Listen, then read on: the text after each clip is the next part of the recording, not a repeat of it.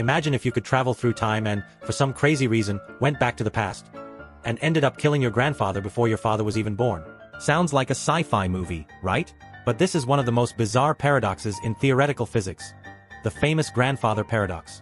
The idea is simple, but it gives scientists a major headache. If you stop your father from being born, then you were never born. But if you were never born, how did you go back in time to kill your grandfather? It's a never-ending loop where cause and effect break down completely. And here's the twist. Some physicists believe the universe just wouldn't allow that kind of contradiction.